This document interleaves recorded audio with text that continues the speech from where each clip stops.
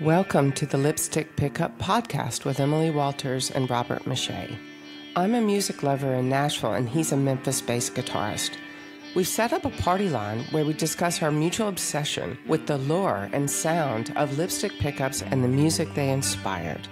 I think I'll give Robert a call now, and we hope you'll pick up and listen in.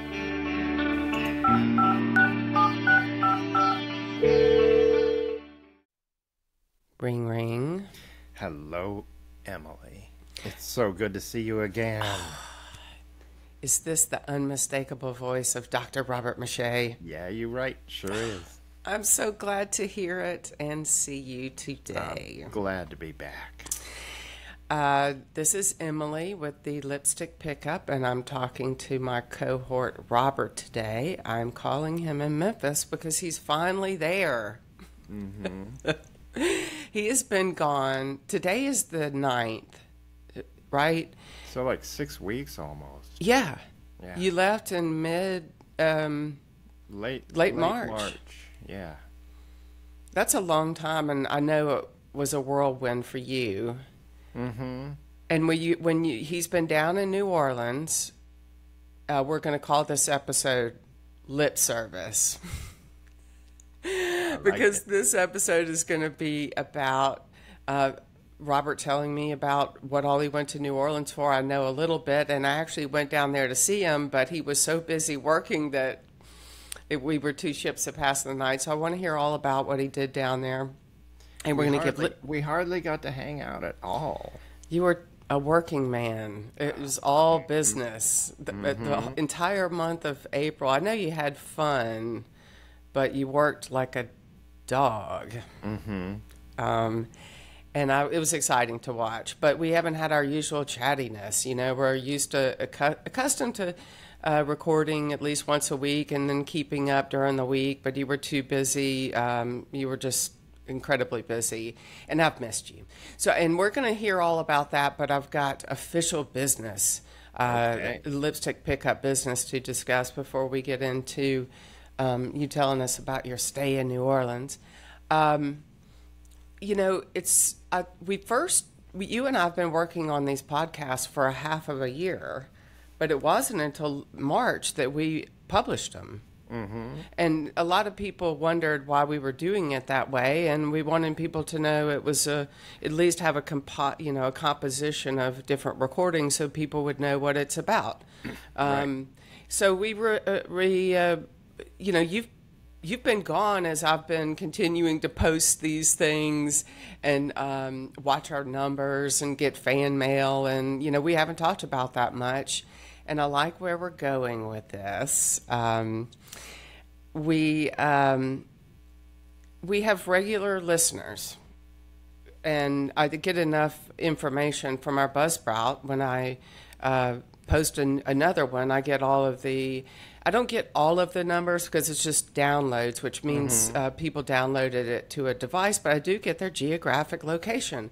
And Robert, they are not people that you and I know. They're not our friends necessarily. They are enjoying the conversation, and whenever I post a new one, I immediately get a bunch of downloads, which means people are out there going, thank you very much, I'll take another.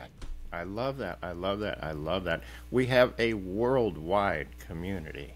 Yeah, and I love this. It's burgeoning, but it's growing. Mm-hmm. And I wanted to tell you that's good news. You've been running around working your head off, but I've been watching the numbers and posting things on YouTube and replying to fan mail, and it's good. It's still modest, but we just started. And you've been gone a lot this whole time, and I hadn't had a chance to give you enough attaboys about how great we're doing.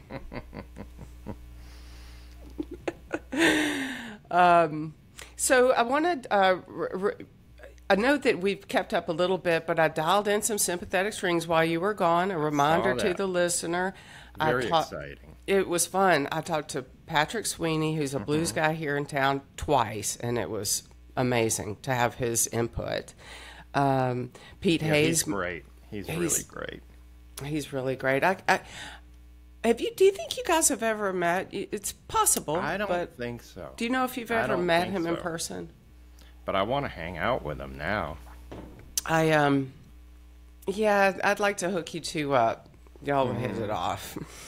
He's the real deal, just like you, a working man. I talked to my friend, the drummer for the Figs, Pete Hayes, and I also talked to Pete Donnelly, and I talked to a local guy here, Matthew Page, who gave me lessons on a real sitar. I know you haven't had time to watch it because you've been too busy. Oh, I did see a minute of the real sitar thing.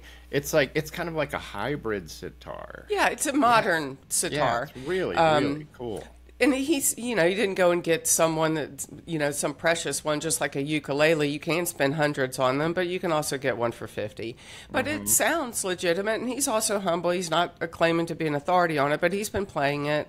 He likes exotic instruments, and he gave me a little bit of lesson about it, and we had a great chat. But we've gotten lots of fan mail, and yesterday I had the stones to finally go back and listen to my conversation with Ben Vaughn and post it. It was sitting in there in my to be posted. I needed to listen to it. I have to listen to the whole thing. I try not to edit anything, but every now and then there's some things that need to go, like a dog barking or whatever. And I had to re-listen to it, and I was almost nervous to re-listen to it because, I was nervous to talk to him, but I'm happy with it. He's a fascinating guy and a super pro, and I didn't stand in his way too much. He's a doll. I love him. We got some good stuff. I posted that yesterday, Cool. And it was a reminder. One reason why I'd been putting it off is that you and I want to talk about Philly Soul. Oh, yeah. And he was going to get us started. What ended up happening is I picked his brain about Reggie Young and Joe South and all this other stuff, but he did get me started on Philly Soul. And while you've been gone, I've been doing some research, because whenever we do get around to making a recordings, we want to make 2 more on, and maybe as many as we damn want to, because Philly Soul deserves a lot of attention. That's big. Philly Soul's a big one. I mean, you got 3 guys, Gamble, Huff, and Tom Bell. It's a lot to cover. I've been doing research, and before we get into to you telling me about New Orleans, I want to tell you about one of the things that I came up with in my research about Philly Soul. One good thing about, if you're interested in Philly Soul, there's a lot out there on YouTube and archive, because they have a lot of respect for the people in Philadelphia and people in music, and the academic community there have a lot of respect for what they achieved, and there with the sound of Philly and all its incarnations. And Drexel University has a student-run archival imprint that is it's all about them keeping the archive of Sigma Sound, because there's not only all those recordings, but there's tons of stuff that never even got published. If you think about how busy a recording studio like that would have been back then. So we're just now starting to unearth some of the things that were recorded there, thanks to all of this archive footage and this program at Drexel University. So I went to go watch a talk about their program and some of the music that they are unearthing. And they wanted to talk about a band called the Nat Turner Rebellion. Okay. The reason why you've never heard it and I've never heard it, but it might sound familiar, is that nobody ever heard about them. First of all, I want you to know that the Nat Turner Rebellion was actually the name of an actual slave rebellion that I didn't know about, and I've read up on it, and that was a real ballsy choice for an African American band to name a band that at this time. So I went to go listen to their record, and this is what first I want to tell you just a couple of things about them, and I'm going to play a few seconds, and then we'll get on to business. Apparently they did come from Petersburg, Virginia, but they came to Philadelphia to record, and they toured extensively. They made a record at Sigma Sound that never got released, and it is called. I'll pull it up because I'm going to play a song for you. Anyway, they weren't even a one-hit wonder. They were a great band, and they toured a lot, and they made this one record and never got released. Wow. And it's one of the crown jewels that Drexel, these students at this imprint at Drexel University has unearthed, and people have listened to it and have considered it a lost masterpiece. Fantastic. And one reason why it might sound familiar to both you and I, even with this, is that apparently it came out in 2019 or 2020, and it got some play on the whole record day thing. Okay. I don't keep up with a lot of those things, you know, the big, this is a thing that they're going to do on record store day. You got to have it. Apparently it's a big hit with all the hipsters, this record. Excellent. And it's a fascinating story, and I've been learning about them. And what I want you to know is that there's electric sitar on every track. No way. Yes. It's an electric sitar masterpiece. And I want you to hear... Okay, I must have this album.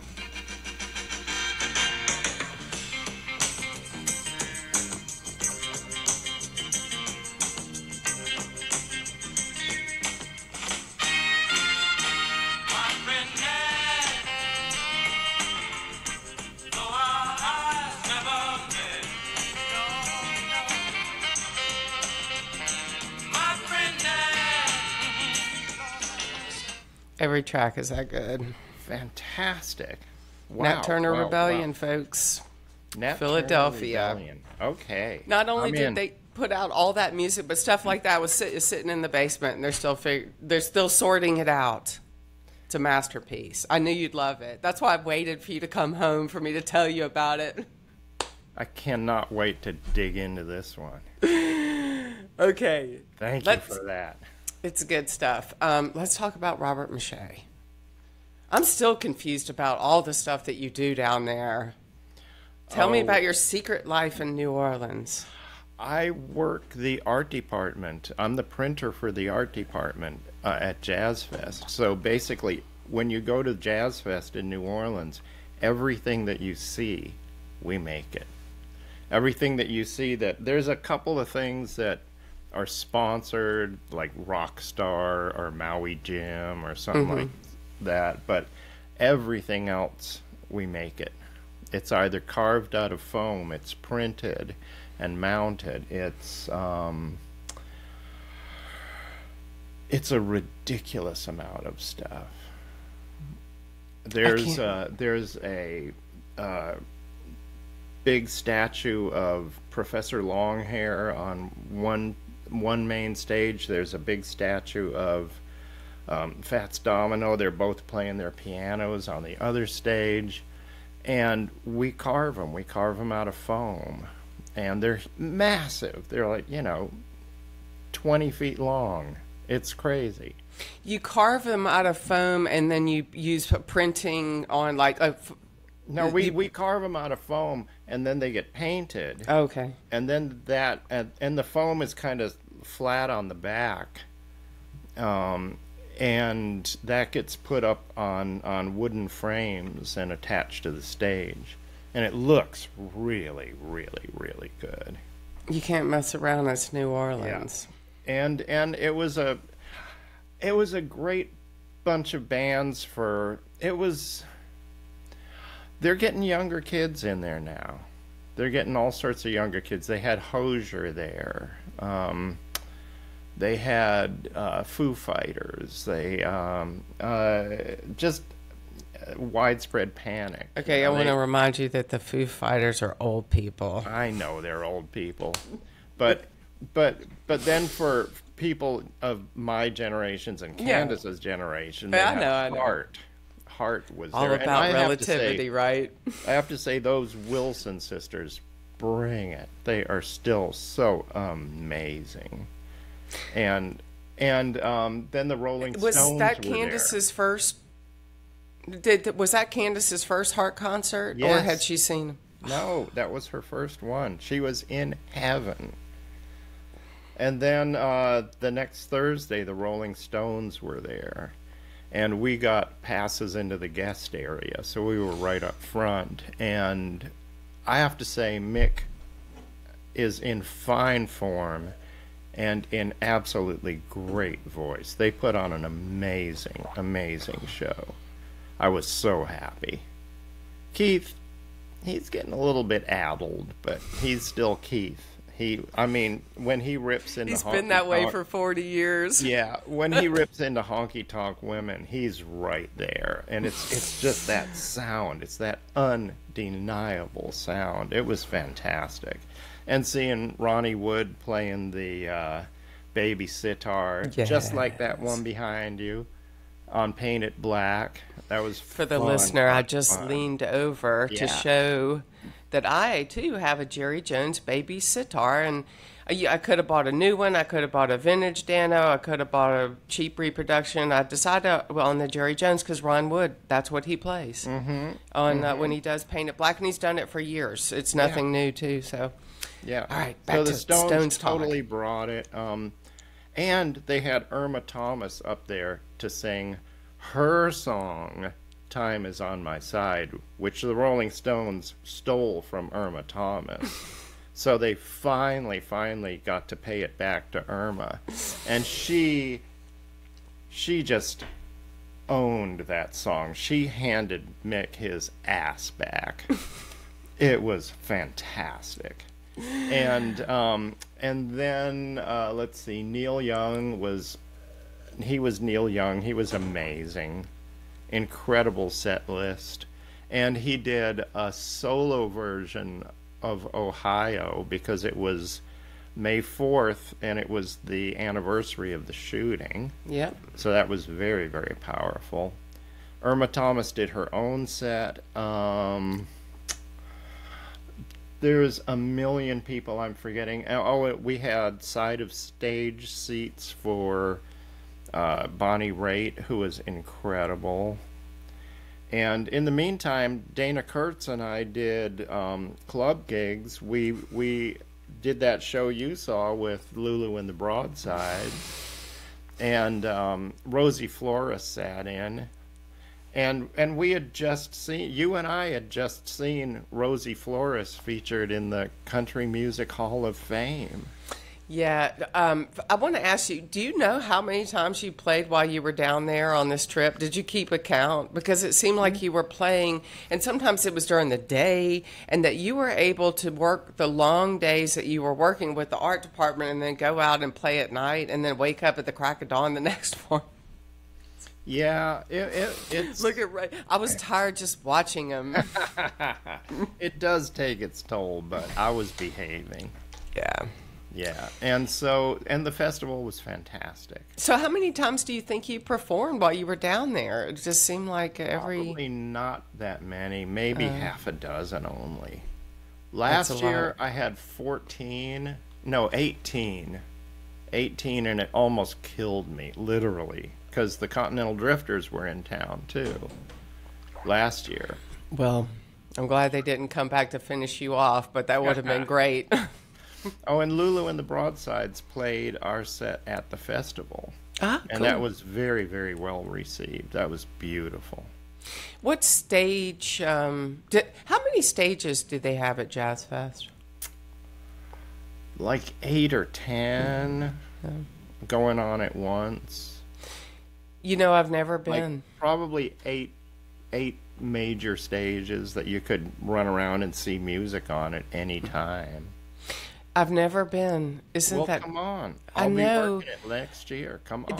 Multiple Everybody times I've come actually been in the city when it was going on, but I didn't go. And I'm going to tell the listener, my husband Kevin and I were wanting to go on a trip, and our usual dog sitter wasn't available. So I told him, I said, let's take a car trip that we think we could manage Lucy, our little Jack Russell terrorist, and So we went on a car. We decided to go down to New Orleans. I said, Candace and we'll be there with Robert, and he'll be just finally starting to, finish off everything he's been working on. Maybe we'll go to the festival. Maybe we won't, but we'll go down there. And we went down there, and we chose a dog-friendly hotel, but when we got there, we found out we couldn't leave the dog alone. So it kind of squelched our plans to try to go to the festival because we weren't going to take her. Anyway, I'm drawing it out, but I was not able to go to the festival, but it doesn't mean I didn't experience the excitement. But we also enjoyed the fact that most people were over on that side of town, and we went and did some things on other sides of town. And I'm going to tell you, we went to the old street address of C. Saint Studios. Right. Did I tell you? No. There's no... if it's there, I didn't see it. But there's no marker there. It's now a hair salon. I'm not surprised. I'm sad to say I'm not surprised. It's legendary. Legendary. Marshall Seahorn and Alan Toussaint. It's right there in the Gentilly neighborhood, which I actually know well because I had family by marriage who lived in that area, and I used to stay there on Franklin Avenue. So anyway, we went over there. We went to Algiers. We did New Orleans just isn't all about the French Quarter. You know that more than anybody. Right. And one of the greatest neighborhood discoveries that we made, we had to bring Lucy, but we had our car. So Kevin and I decided that the one time we could see Robert perform with Lulu and the Broadsides, we went to a club called the Bywater. Oh, BJ's in the Bywater. BJ's in the Bywater. Yeah. And I didn't really realize that the Bywater is smaller on a granular scale, basically the lower Ninth Ward. Okay. I'd never been there. So that was an adventure in itself. And you said, hey, we're playing this night. And I said, you said they got a big back garden and they allow dogs. And they do. And we took Lucy, and she behaved well for a while. And then we had to put her in. There was another Jack Russell there, and she got mad. Yeah. So we put her in the car, and she felt like a parents used to do with their kids. But it was cool. It was windy and cool. It was beautiful weather the whole time we were there. Fantastic.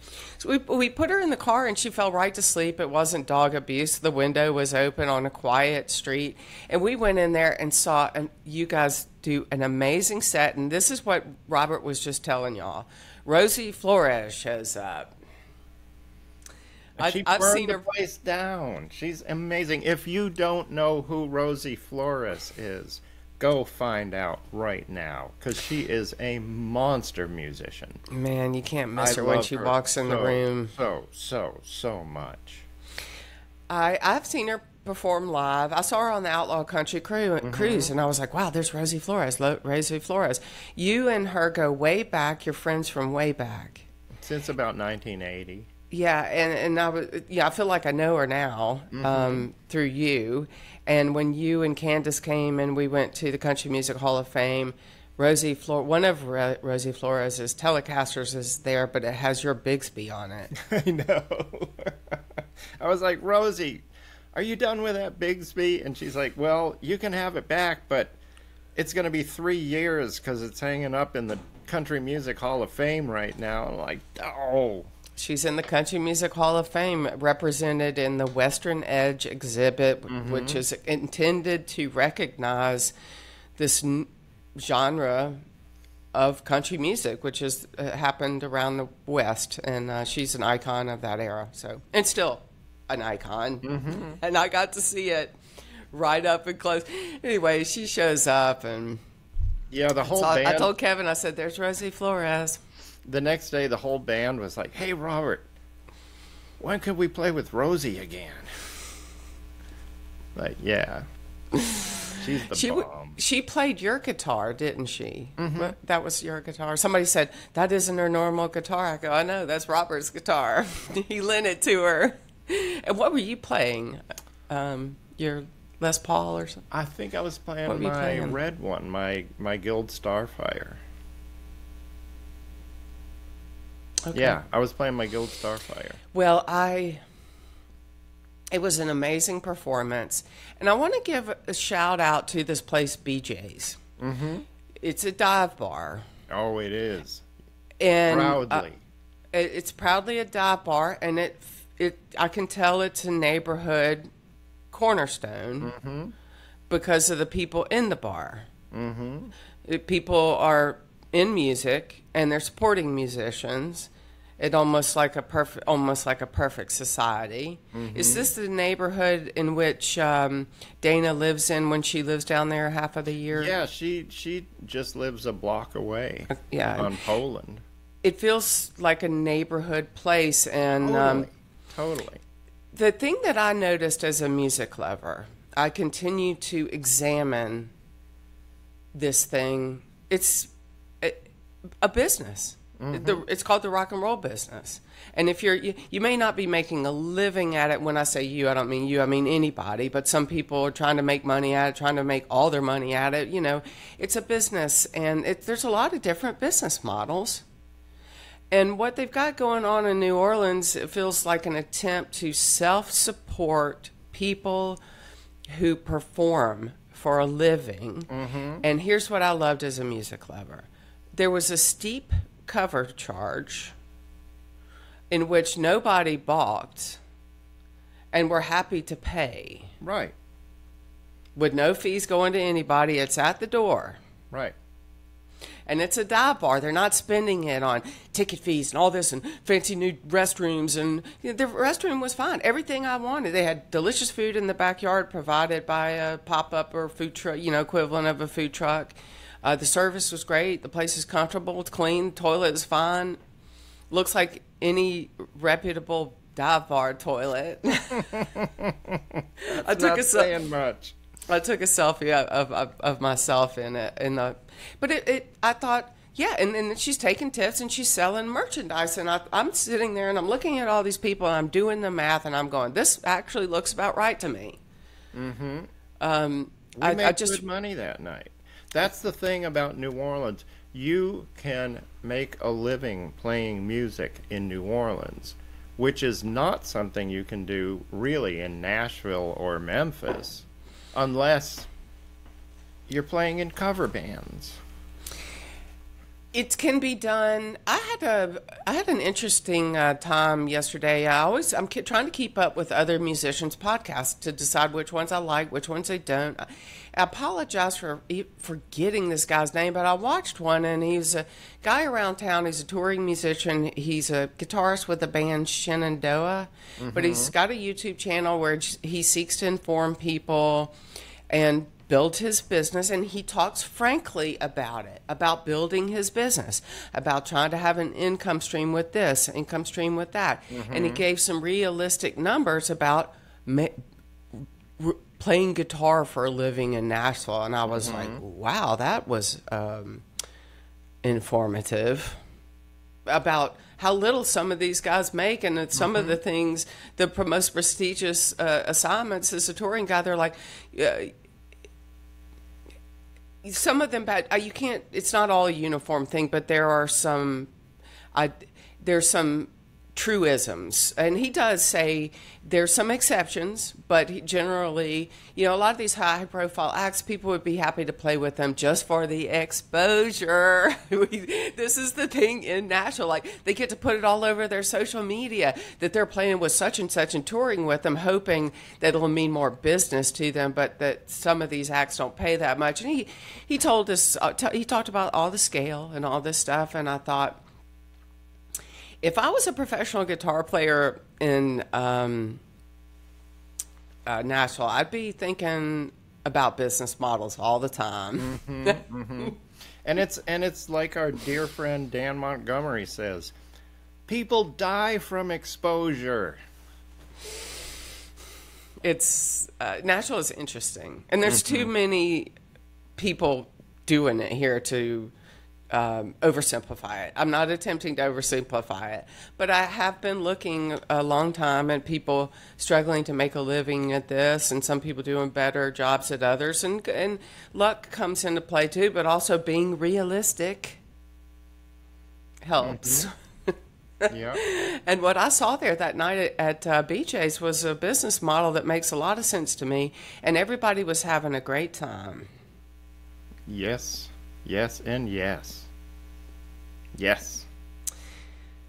So I want to know more about the art. I want to tell the listener that Robert and I did hope that we were going to record while he was down there, but you were just way too busy. But one time we FaceTimed, and you took me on a tour of what is essentially your office. Mm-hmm.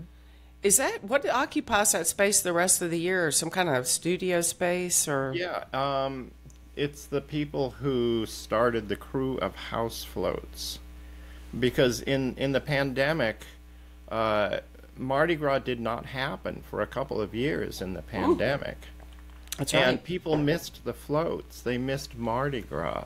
And so people, this studio, Stronghold Studios, started making float decorations, and floats being like the parade floats that go down the streets in New Orleans during Mardi Gras. And they're highly decorated with huge paper mache sculptures. And so this studio started making all sorts of sculptures for people's houses. And people decorated their houses like Mardi Gras floats. During the pandemic? During the pandemic. I did not know this. So people in their neighborhood would walk down the street and see these amazing houses that looked like big Mardi Gras floats, and there were themes for them. I did not know this. It was absolutely fantastic. So that's what they do a lot of the rest of the year, and they're really, really talented people. Professional art studio.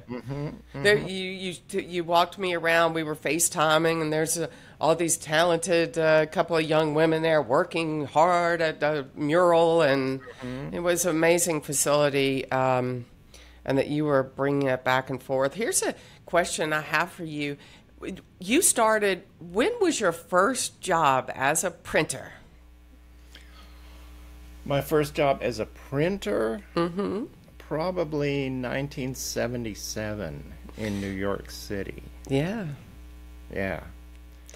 And was that your day job, and that's why you did the work? That was my day job, yeah. And tell me about one of the iconic examples of your print work. We talked about it before, but is it still there in your room?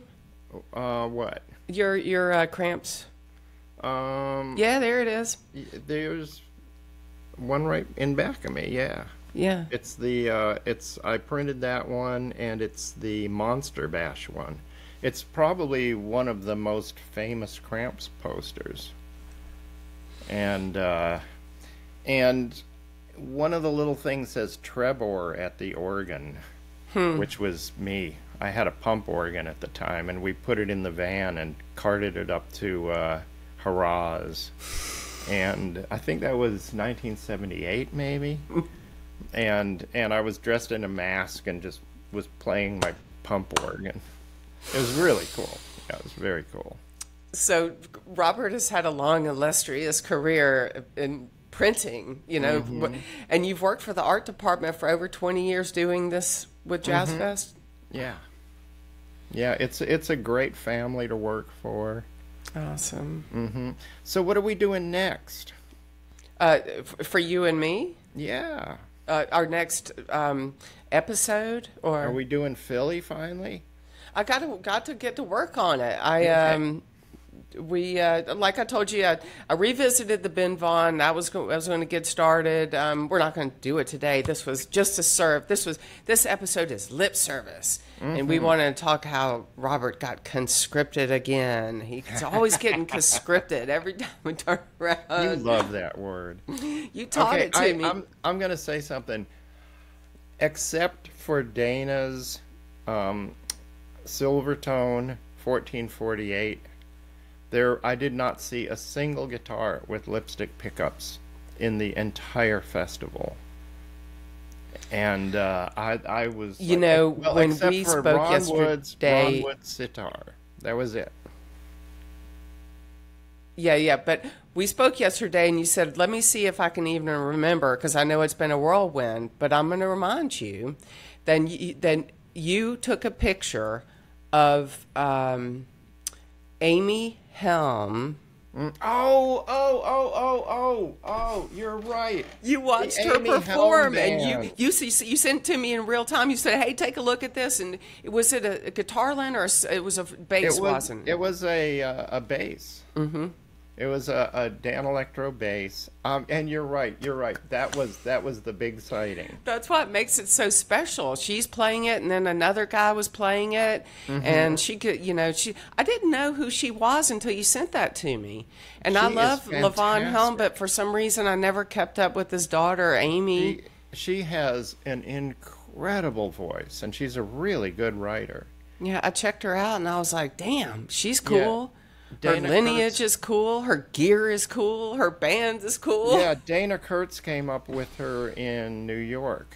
There was this really cool crowd see that. of singer-songwriters in New York, which included Dana Kurtz, Amy Helm, Jeff Buckley, and Nora Jones, to name just a few. And they all came up together. They were all friends. Yeah, contemporaries. And would go see each other at clubs and support each other. Yeah. So you must have loved that when she whipped that out. Oh, you sent me a yeah. picture. I was like, way to go, Okay. Robert. This is how addled I am after 6 weeks at Jazz Fest. It's kind of like when I ask all these musicians about tour experiences, they'll say, I don't remember. I was too busy. And and you said yesterday, you said, I'll see if I can remember because you were just so busy. And usually if I did get a chance to talk to you, it'd be a quick text at 7 in the morning. You'd be like, I just slammed a cup of coffee in my green drink, what you call your green drink. What is that? We all need to know what this green drink is. It's just a super green powder. All sorts of greens and probiotics and antibiotics and biotic stuff and prebiotics, probiotics, all that, proteins, blah blah blah blah. All the stuff you just need to stay alive when you're a musician. Candace knows a lot about this stuff, eating healthy and herbs. And, things about this dietary stuff. And she knows how to cook. And I asked her what all she'd been doing besides having fun and enjoying her vacation, seeing her friends. She was like, I'm keeping Robert fed and caffeinated and alive. She did a good job. Well, because if she doesn't, then she can't go to the festival every day. She was having the time of her life. Oh! And she performed. Tell me about this artist that you guys performed with. I saw her slam dunk, Candace, was she with the Lulu and the Broadsides? Somebody else was sitting in there. Tell me who this guy. Oh, that was Paul Seabar. I did not spell that for me. I did not know who he. Cebar. Paul Seabar. All right. And he, for decades, has had a band called Paul Seabar and the Milwaukeeans. He is from Milwaukee and is just a great guy. He's a world scholar on Cuban music and Latin music in general. I looked him up and I said, how did I not know? Just one of those amazing people that everybody knows. It's like we were sitting with him off stage at Bonnie Raitt, and in the middle of her set, she just turns around and goes, Paul Seabar, this song's for you. It's like, okay, well, all right. I was like, okay. And I saw the picture. Played the most gorgeous song. I have to learn that song. And Candace was singing. Candace was singing a song called Horizontal, which was done, I think, in the 40s or 50s by a person named Bunty Pendleton. Isn't that a great name? Bunty Pendleton. It's called Horizontal? Yes. And it's the only thing it. that Bunty Pendleton ever recorded. And I love that song, and very few people have ever recorded it. It's hard to find. It's kind of song you can, if it's a deep cut, it's the kind of song you can make your own. People will not even know, and you have to always let them know who sold. It was the perfect quarantine song. Did he know the song? No. I mean, I was playing it with Candace. Oh, okay. Oh, yeah. He wasn't up there. No. So what did Paul think about Dana's Silvertone? Did he weigh in at all? He loved it. Yeah. He absolutely, and he sounded so good on it. It was like it was his, and he just always played it and just knew it. It was like, wow. I need to get to the interwebs and find video. I saw the picture, and there's always video out there. It was a bunch of people. Wow, that was something. So we saw some good stuff when we went down there, but I wish I'd seen more of you. But the one time that I did finally get to see you, we got to see you, Kevin, and I went to the BJ's and saw y'all perform, and Candace sung with y'all too, and that was a fabulous night. The whole thing was fabulous. And you are fabulous, and you drove back. You're fabulous. Robert, I missed you very much. I missed you too. You're my talk therapist. I missed talking with people about lipstick pickups, and I can't wait to get back into it. And I can't wait to hear the Nat Turner Rebellion. Oh my God. It's going to blow your mind. What a find. Well, you are a find, and I missed you, and I'm glad you're back. Back to business. We got research to do. We're going to talk to people about Philly Soul and all this other stuff. Yeah, and we've got a modest following now, but we hope it gets bigger and bigger. But we know that they continue to come back for more, and we will provide it. Okay. Rosie Flores, Paul Seabar and the Milwaukeeans, the Nat Turner Rebellion. Yes. And the Lipstick Pickup. Oh, Amy Helm. Amy Helm. I didn't know who she was. And it's kind of one of those things you're like, wait a second. I Google, I'm like, how did I not know this? Mm-hmm. You know, there's so much to know, much more to know. And that's why I always never try to pretend that I knew something before I did. I just learned. Not only did I not know who the Nat Turner Rebellion was, I did not know about the slave rebellion of Nat Turner, and or Nat.